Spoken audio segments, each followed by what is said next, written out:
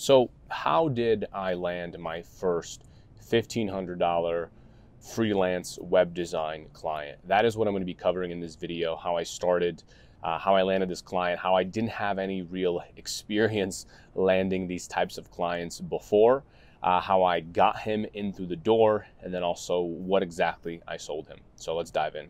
So when I first started as a web designer, I really didn't know what to do. I didn't even really know much about the craft. I watched a bunch of YouTube videos and I educated myself a lot on WordPress, and that was my development platform of choice. I really had no experiences under my belt as far as like building websites. So the first thing that I did was I just built out a bunch of practice websites. I think I built like a landscaping site. I built like some other like contracting site just for myself, just so I can practice it. And that's what I recommend you guys do as well, which is you need to build up a portfolio. So when I first closed that client for $1,500, he's already seen my other websites, okay? He has already seen my past work. He's seen what I can do, and so it was pretty easy for me to actually go in and explain to him exactly what I'm going to build and then sell him on that. And you need, even if you don't have additional clients, you need to just build a bunch of websites and build up a portfolio. So that way you have something to show, so that when you do want to charge money, you can show them, hey, this is what I can do, okay? Now, my first website client that I got was only $150, okay? It was somebody that I actually worked with at my job. I was making like minimum wage or something super low. And there was a guy, he had a photography business, and he said, hey man, I just need a website. I need something up to showcase my work. And I said, okay, no problem. We'll build you something. And I charged $150. I just built him a very simple website. And then I ended up adding that to my portfolio. He then referred me someone else. And then I charged $400. Again, nothing special, nothing crazy, nothing insane, but it was still money coming in. And that's what I would recommend to you guys as well, is you need to build the momentum of your website journey. So even if you can charge $150 for something super simple, something small, just get that sale under your belt. If you're just getting started, you need to just have experience of working with clients, okay? So build out your portfolio on the back end so you have something to show where you can showcase your skills, and then just start charging clients, even if it's below your pay grade. Just start getting clients under your belt. And so first client was $150, second client was $400, which was a referral from that first client. And so, I mean, still super cheap. I wasn't, that excited about it, but nonetheless, I knew I was on the right track. And that's what I recommend for you guys as well. Then from there, I actually made a post on Craigslist. And this is, now before, when you use Craigslist, it was free. Anybody could make a post, and I just made a post, hey, doing web design. I mentioned that it's cheap, and then I mentioned that I'm starting off, and that I just wanted to simply add it to my portfolio. And when I did this, I got a bunch of responses, and a ton of them wanted a free website. But one of those people that ended up reaching out to me was this guy that had this idea for like an e-commerce website. He was selling a few things online, and he needed like a payment processor. Now, one thing that I want to note is that I have, at this point, never built any kind of e-commerce website. I didn't even know how to link up a payment processor, right? And so what I ended up doing was I said, sure, let me take a deeper look.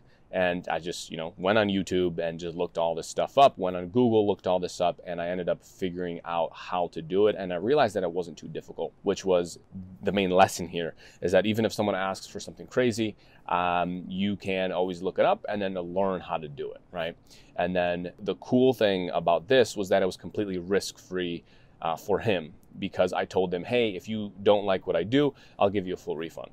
And that's my recommendation to anyone that's just starting off, is just give them a killer offer that they just can't say no to. And mine was always super simple. It was always like, hey, I'm going to build you this homepage after about a week or after about 2 weeks. And if you like it, great, we'll continue building the rest of the website. But if you don't like it, then what I'll do is give you a full refund on the first half of your payment. So I usually charge half up front and then half upon completion, or at least I did back then. And he paid the $750, and then I built him a homepage. He was happy with it. And then it took me about, an additional 2 weeks, I think, to build the rest of the site, which at the time was a lot of money to me because this was my first kind of higher ticket item or kind of higher ticket website that I sold. Now, another thing that I want to mention about this is when we were talking and when he reached out to me on Craigslist, he called me, I came in, and we just kind of had a face-to-face meeting. He had an office already somewhere else. And so we chatted a bit about the website and we talked about exactly what he wants. And he asked me how much I charge. Now, as you know from my story, last time, my second website, I charged $400. And so this one I wanted to double again and kind of push the limit a bit, and I wanted to charge $800. And again, this is a basic WordPress website where I just imported a theme and then I just made it super custom to him. I used his content, all of that. So it was basically just connecting like a WordPress theme to WordPress, installing it, setting it up on his domain, all that good stuff. And I wanted to charge $800. But what he told me, he asked me how much I charge. And I remember at that point, I had just read a negotiation book. I was super into reading, and I was reading like a book a week. I think at that point, I think that year I read like 54 books. So I had just finished a negotiation book, and something that it said that really helped me was it mentioned, hey, let the person on the other side give you an offer first. And that's something I recommend to you as well, which is let them give you a price first. And what he pulled out is he said, well, I had this quote from this other developer or designer. He charged me $1,800. And then I said, okay, that's okay. Let me see exactly what he's going to do for you. So I reviewed the proposal. And again, it was just a simple WordPress website. And then I told him, okay, no problem. If we can do this right now, we could do it for $1,500 and it would just be half upfront. And so from there, he's already seen my portfolio, he's seen my other websites, and he's seen what I can do. Even though I didn't have his particular project that he wanted in my portfolio, he still trusted me because I told him, hey, it's going to take a week and a half. It's going to take 1 to 2 weeks for me to get the homepage for you. And if you don't like it, I'll just refund you that $750 that you paid me and we can go our separate ways. You can go with this company. So I just made it very, very risk-free. And that would be my suggestion for you as well. Make it as risk-free as possible so that way they can get started with you and then just blow them out of the water. And then even if they do want changes, just go in and just tweak it and you can charge more than you previously wanted as a freelancer. And then from there, I showed him the homepage. He ended up liking it after about 2 weeks. And then I finished the rest of the site. He made the second payment. And that is how I got my first freelance client. And then of course I charged him for website hosting. And I think at the time I was doing it for $100 a month. And so he was my client for long after that. And all of this was all from a free Craigslist post, which you can still go on Craigslist and still make. I think it's a few dollars to make a post. So that is how I landed my first $1,500 website design client plus hosting, of course, later on.